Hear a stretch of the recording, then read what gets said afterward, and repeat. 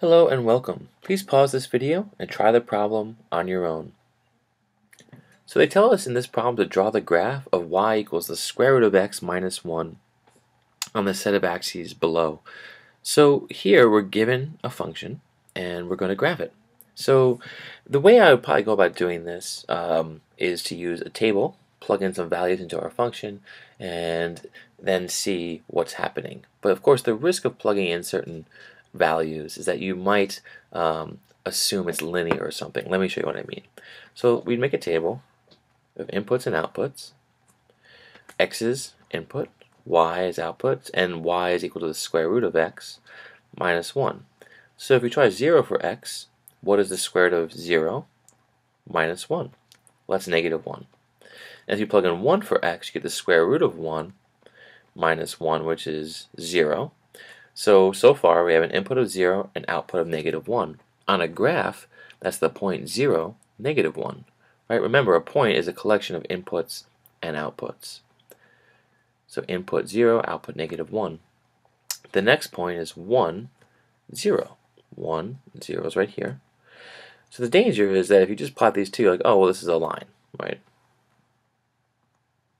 But if you only plot 2 points, you'd think you'd have a line here. However, if you keep going, you'll see that something is up, right?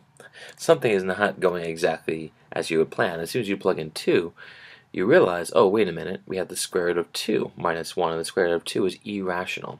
In fact, the next point we can plot, square root of 3 minus 1, irrational, is when the input's 4. The square root of 4 minus 1 is 2 minus 1, right, which is 1. So we get this point 1, 2, 3, 4. Oops, 4, 1. Here. So you can see that this graph, when you plot the point 4, 1, seems to have this curvature shape to it, right? But how does it curve, right? Does it go up and then squiggle around here? Like, what does it do? So to help us here, we can use a graphing calculator to get a sense of the shape. So to do that, we hit the y equals button up here. Then we want to enter in the square root of x, so hit second x squared. If you hit second x squared, you see a little square root sign right there. Now we enter in the variable x. That's this button right here where it says x. And then I press right to get out of the square root because the minus 1's not in the square root. We hit minus 1. And then we press the graph button and we'll see the shape of our graph. So this is a really crude representation of it, but it's going to be a curve that comes up and then zooms out right there. There's all sorts of things we can do to it to analyze it, because we're trying to use the calculator to get a sense of the general shape of the graph we're dealing with. One thing you can do is zoom in. If you hit zoom, right here is zoom in. Right here, it's going to want to know what point I want to zoom around.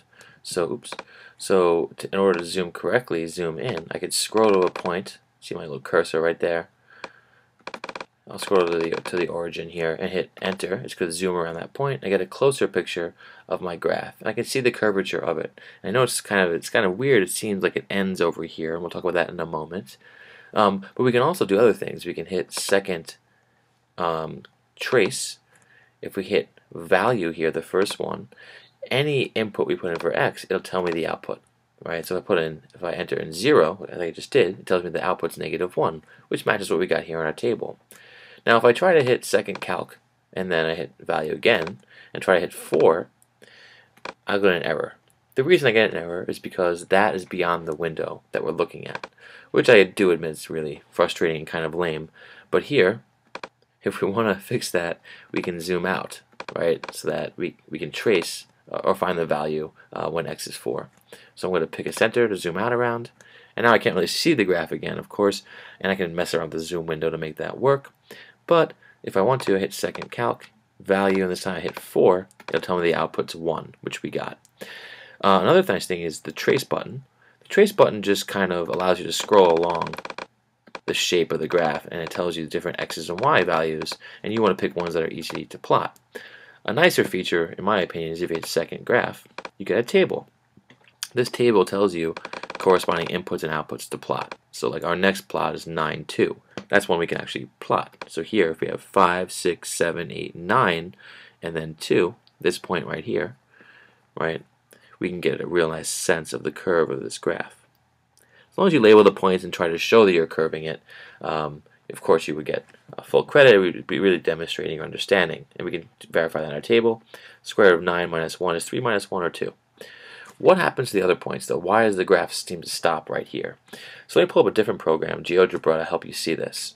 So in this program, this is the blue function, the blue line, the blue curve is the function we're trying to plot, y equals the square root of x minus 1. This slider over here will move the purple point, or trace the purple point along the blue function. Notice it end right here, and it ends right here as well. And we'll talk about y in a moment, but I want you to see how this purple point traces along the blue function. So I drag it. Right? Two nice points there. Then we have the square root of 2 minus 1, hard to plot.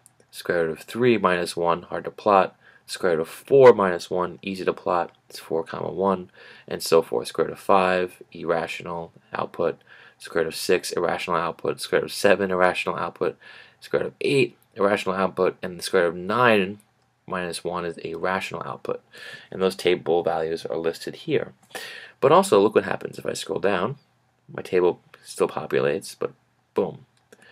Right? Notice the point disappeared. And in the graph, the table over here, we have question mark, question mark. What's happening? Why does the point disappear once x goes below 0? In other words, once the domain, we call our values for x the domain, goes below 0? Well, that's because we're dealing with imaginary numbers, and we can't graph imaginary numbers on this type of graph. We can do it on other graphs, but not this type. So here, if you think about it, what happens if x is negative 1? If x is negative 1, we have the square root of negative 1 minus 1, and that's the number I is the square root of negative 1 minus 1. And this is an imaginary number. There's no place on this graph for imaginary numbers. So here we're considering the domain to make our graph. The domain is our x values. This graph exists when x is greater than or equal to 0, right? It exists on this graph when x is greater than or equal to 0, or the domain is greater than or equal to 0. It does not exist below it. All right, hope this helped.